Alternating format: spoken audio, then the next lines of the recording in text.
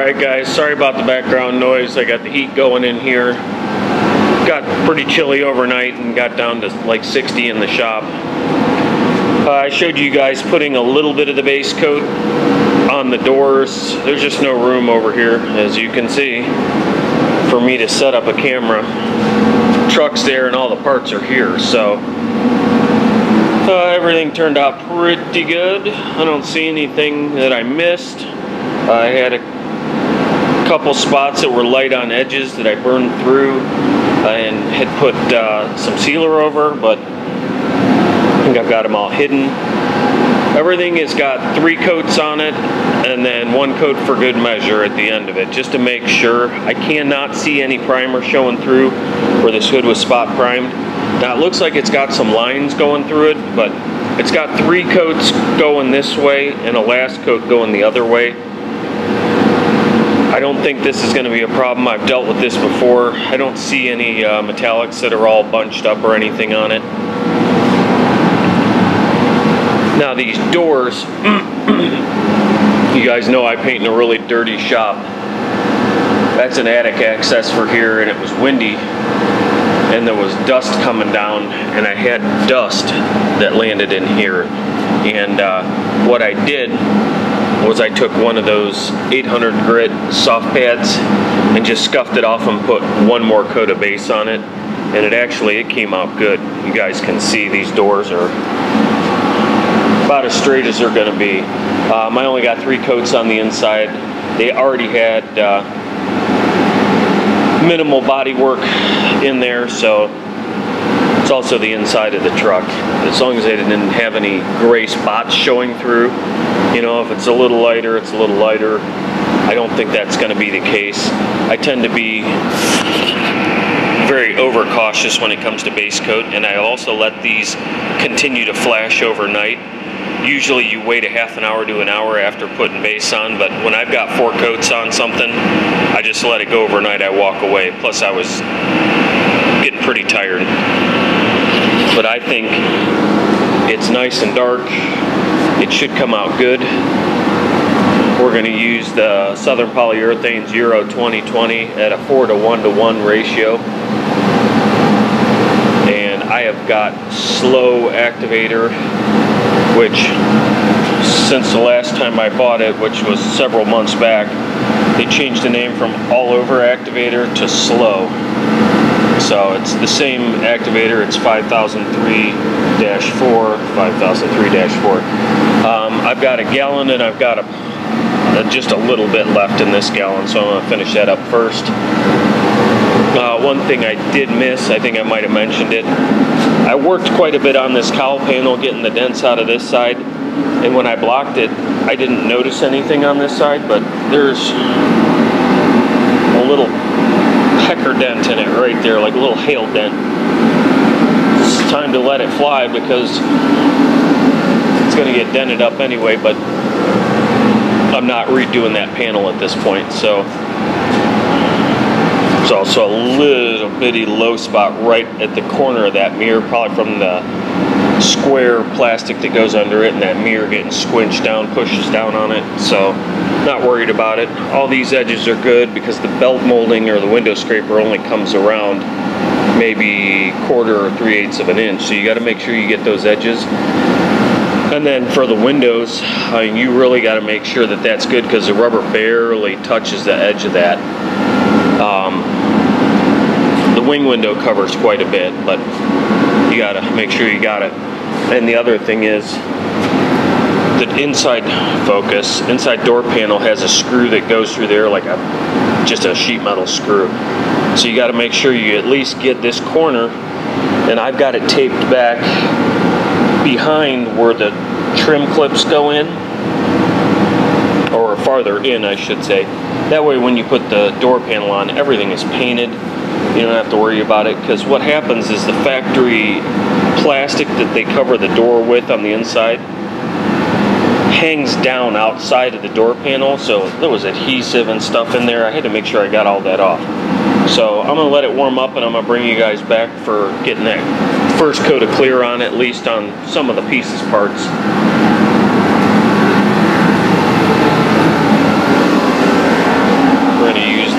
Iwata LPH 400, about 28, 30 pounds, and with the silver cap and a 1.4 tip. So that's it for now. I'll bring you guys back once I get the clear ready to go.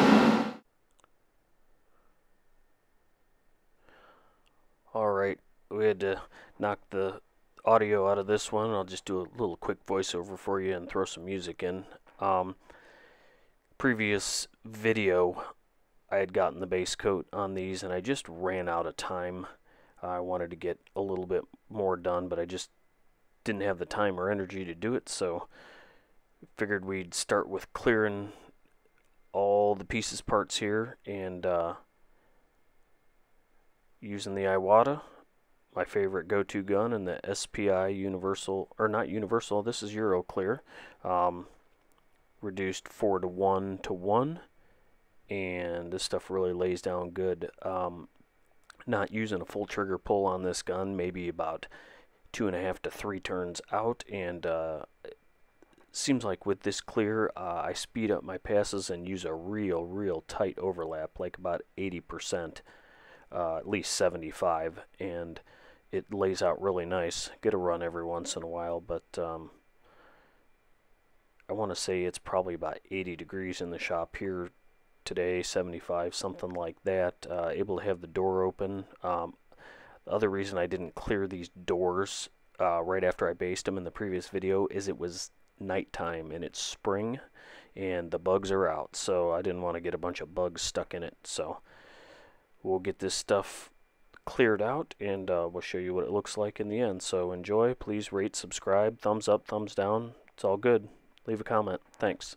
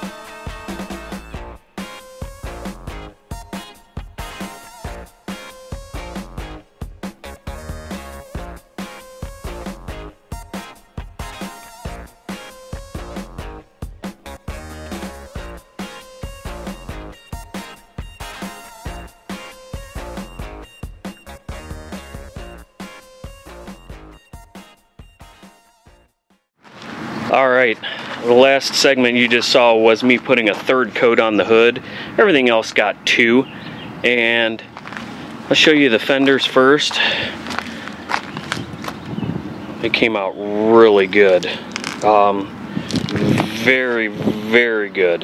As a matter of fact, I don't have any sags. I was worried that I would get a soupy sagger running through that body line, but it's good. I love this color too.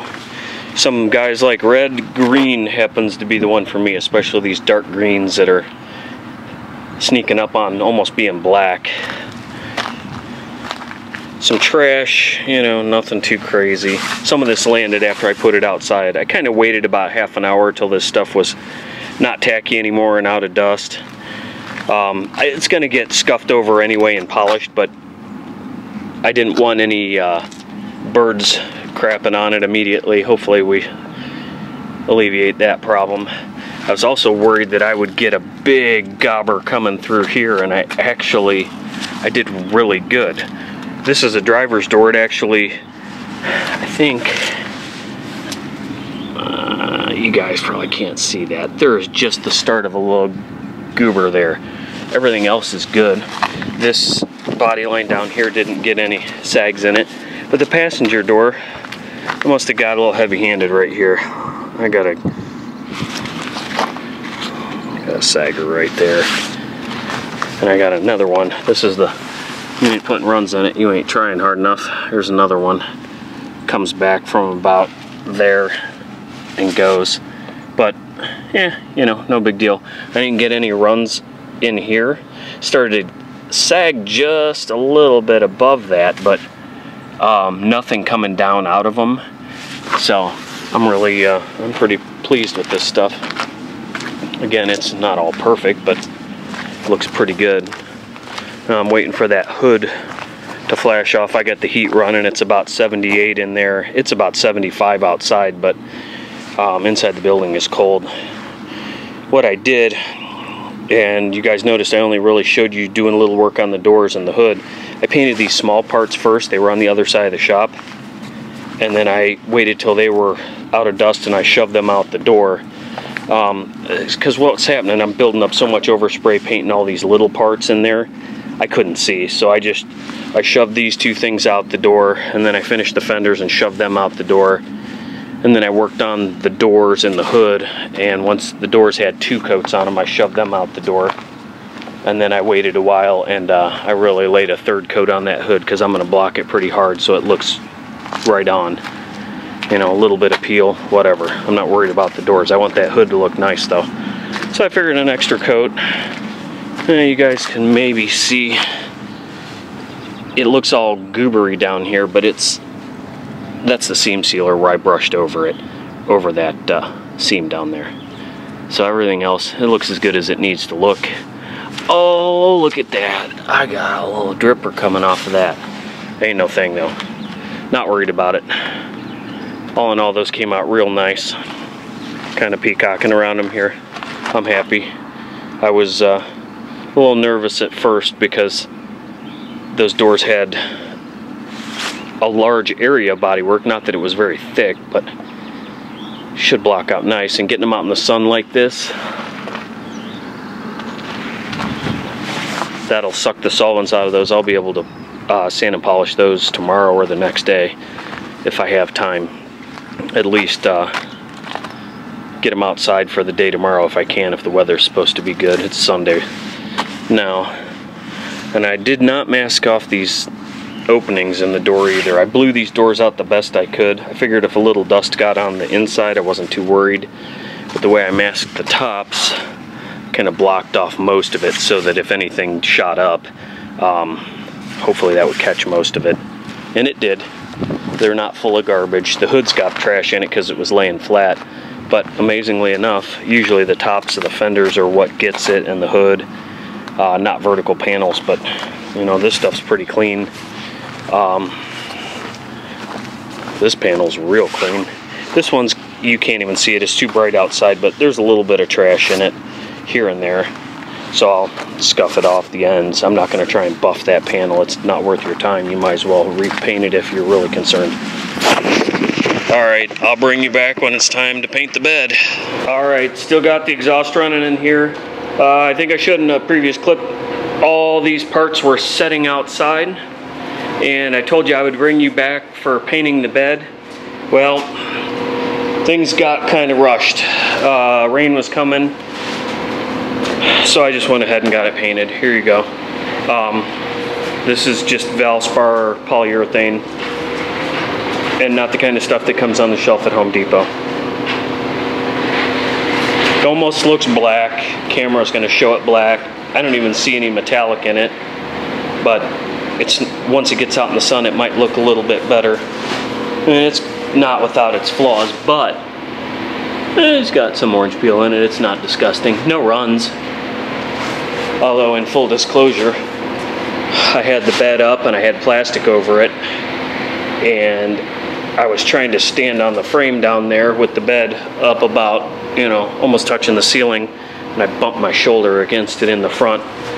But I had a little bit of color left, and I put some reducer in it and hit it, and honestly, it melted it right out.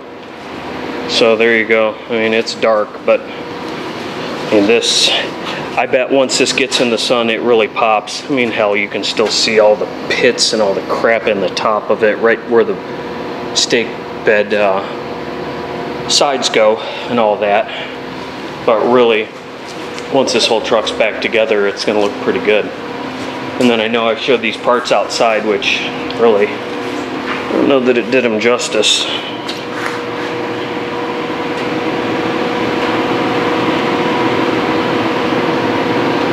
I guess you can see the light in there, and a little peel in it, but you know, no more than factory. I'm happy with that. I'm gonna take the trash out of it and the runs that are in the doors, or in the one door, in the passenger door. Everything else is